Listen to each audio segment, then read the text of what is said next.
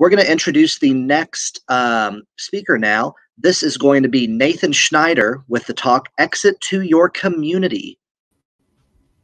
Nathan, hello. Hello, you hear me all right?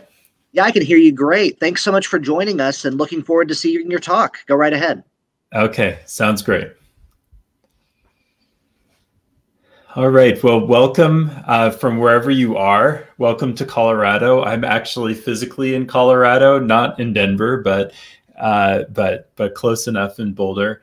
And it's great to have you. I want to step back a little bit from the kind of bleeding edge crypto stuff that we've been talking about, and talk about how this is part of a longer tradition. We've been talking about the ownership economy this morning in this session, and the idea of an ownership economy, it sounds kind of new and fancy. It's like a new brand on the block here, but it's actually nothing new, particularly here in this state, but probably also where you are.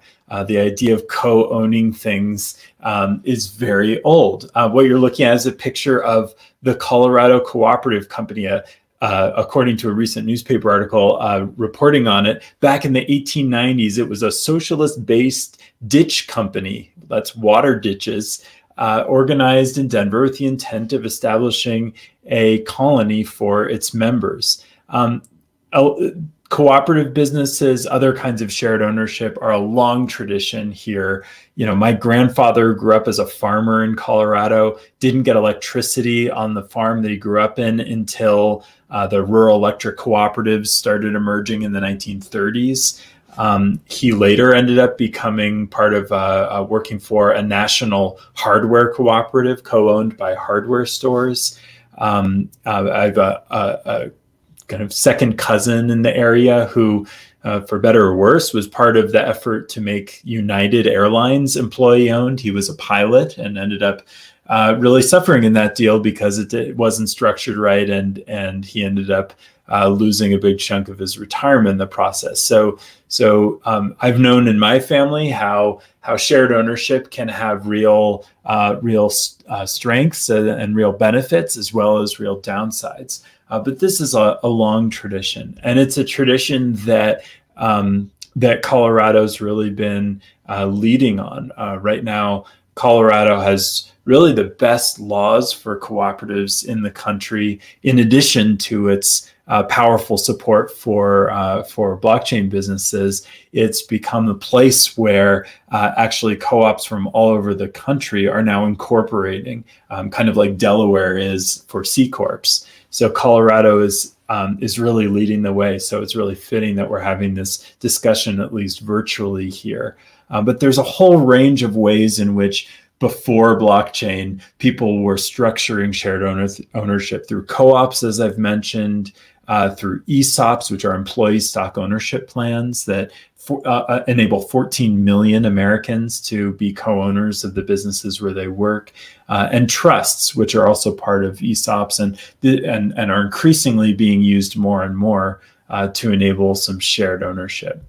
And I've been exploring ways in which we can bridge these two traditions, fusing the kind of new bleeding edge startup culture and particularly crypto startup cultures with this longer legacy of shared ownership to see if they can help each other. Both have problems. You know, the legacy is getting kind of stale. The bleeding edge stuff is always in a regulatory gray area and is having trouble getting off the ground. Can they help each other? And that's why a year ago, at the ETHDenver related event, Sustain Web3, I first presented this idea of exit to community. This is an idea of trying to put together, the early phase startup culture that we know and love, with the goal of being able to exit not just to an IPO or a corporate acquisition, but to community ownership, to ownership by the people of the project, by the people who know and love it, who use it, who rely on it, as well as providing benefits in that exit to the people who created it and put their risk an investment into the effort.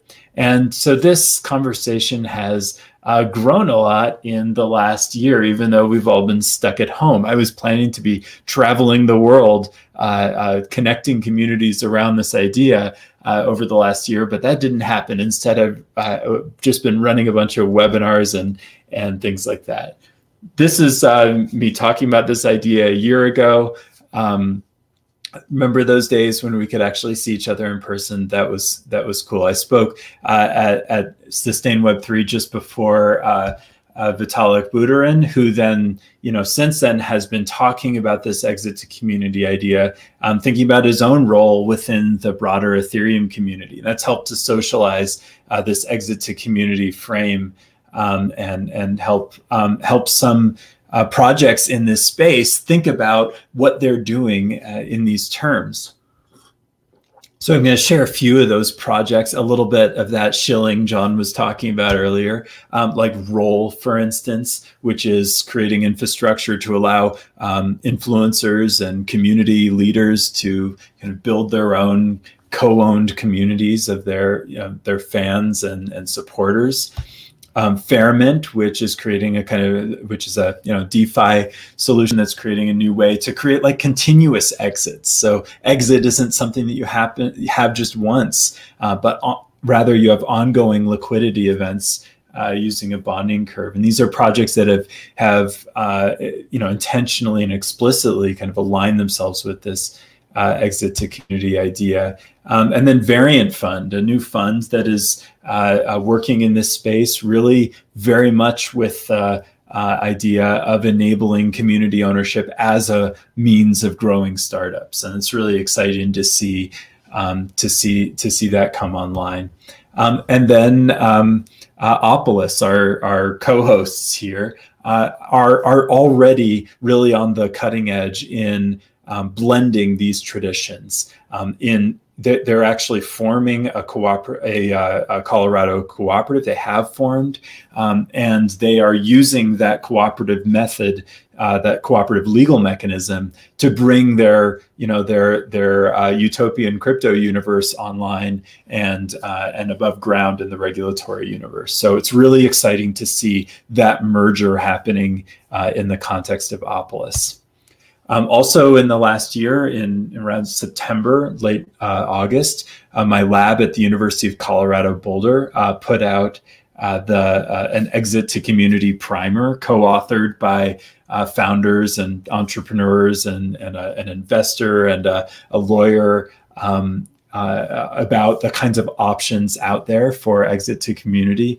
It's about a 72, 74 page booklet that you can get online for free. I'll share a link a bit later, but please check it out. It's kind of a list of, collection of writing about, why this idea is important and what people can do to make it work.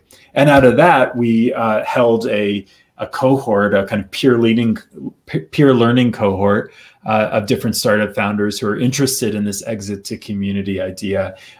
People mainly early stage who are trying to figure out how to sell this narrative to their investors and to their other stakeholders, to help them see what it could mean and why it could be powerful to eventually work their way toward community ownership.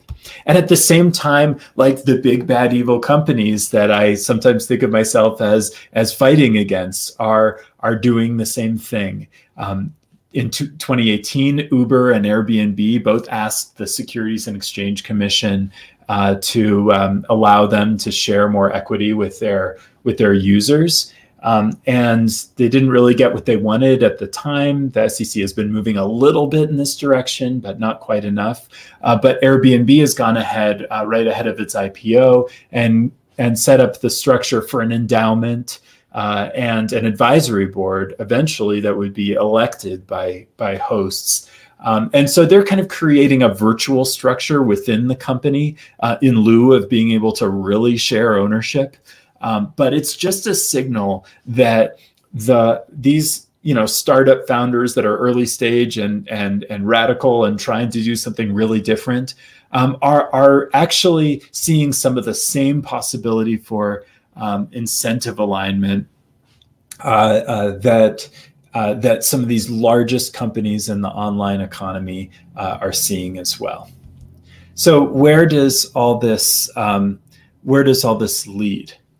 I've been thinking about this this connection a lot. You know, I think there's a lot to be gained from a kind of marriage of co-op values and crypto creativity. You know, the cooperative movement that has existed since the mid-19th century is all about democracy, about mutual education, about community service and concern for community, cooperation among cooperatives. And these sorts of values also, you know, in some ways have had a tension with the kinds of values that have arisen in, you know, in crypto communities. For instance, one thing that cooperatives really aim for in some respects is to kind of decommodify some of our business relationships, to make it less about transactions and about passing around tokens, and make it more about creating spaces where we can bring our values into the business, and we're not just kind of operating on these robotic markets. At the same time, a lot of this cooperative legacy is in need of a reboot. It's you know, a lot of these big cooperatives out there, the rural electric cooperatives, like the one that brought electricity to my grandfather's farm, you know, is pretty much just kind of keeping things going. They're not pushing boundaries the way they could. And I just can't even imagine what could be possible if we brought some of the creativity from this space into those kinds of spaces. The kind of creativity around governance, around new kinds of financial structures, like the bonding curve that Fairmint is using, just opens tremendous possibilities for that older tradition of cooperative business. So I'm really hopeful about what this can make possible. And finally, the regulatory possibility. You know, a lot of people in crypto have been trying to figure out, how can we make it legal for people to invest in, you know, ordinary people to invest in our projects at the outset, and then be co-owners and stakeholders of the thing they've just invested in. And the cooperative tradition has been doing that legally for over a century. So precisely the things that are so hard in the crypto world are the things that this tradition has to offer, and they have some really important lessons about how to do that right, how to protect the people who participate in appropriate ways, so that there's, you know, lower likelihood of exploitation. But there are so many ways in which these two teams, Team Cooperative and Team Crypto, can come together. And one thing I'm really excited about is that actually ETHDenver itself is in the process of adopting this cooperative tradition and converting into a co-owned event and platform. So ETHDenver, which you're participating in today, is undertaking its own exit to community. And if you're interested in an exit to community of your own, I'd love to hear from you. We've got a bunch of resources at the website of the Media Enterprise Design Lab at CU Boulder, where I work. And you can find more at this link here, this short link. We've got our zine, we've got information about our cohort, we've got a whole bunch of webinars archived there. And we've got another one coming up on the 26th, on Friday at 2 p.m. You can sign up there at that website as well, where we'll be going deep on some of the intersections between exit to community and emerging crypto technologies, featuring co-founders of Roll and Fairmint. So really, really looking forward to deepening this conversation. And again, I'd love to hear from any of y'all if you're interested in getting more involved. Thank you so much for hearing me out, and I'm looking forward to the ETHDenver exit to community that is now underway, and deepening our community together. Thanks. Thank you so much, Nathan. Actually, if you can take a question, I think, do we have a minute for questions backstage? Absolutely. We've got 3 minutes left, so I'd love to hear some questions. Let's see what the chat's saying, and I can read them off to you. Yeah, I've not seen the chat, so it'd be great. Sure, I'd love to. Let me just check it out. Loving all these post-internet platformist examples. Love the co-op. I think they meant co-op spirit. Thanks, Nathan. Not co-op. So what? I guess I can ask a question for this kind of this cooperative spirit you're talking about and stuff. Wait, let me see if there's a question. Oh no, they just corrected their name. How do you see like Ethereum community specifically fitting into this as far as what's the next thing we can do? What's the next step to like accomplishing this? Yeah, that's a great question. I mean, a real critical step is things like what Opolis is doing right now, which is working with, for instance, legal experts here in Colorado who are who know the cooperative model really well, and finding ways to fuse those two in a business structure. And again, Opolis and and a few others are starting to do that. There's one called Dorg that's a kind of DAO-based tech consultancy that's done the same. But those kinds of experiments are really important because we can all learn from our pioneers. And so if you see an opportunity in what you're doing to bring the crypto above ground with a cooperative legal structure, talking to someone like John Poller, who you just heard from, who's doing it with Opolis, is a wonderful way to start. And just and learning about this tradition as well. Learning about the kind of variety of cooperative models that have been around in the past. Visa was formed as a cooperative initially. The idea that you could transform financial markets through these kinds of models. SWIFT is a cooperative, is not new, and this tradition can provide lots of inspiration. That's a great answer. Thank you so much. Very interesting talk, and thank you so much for attending. Have a great day. You too. Thank you.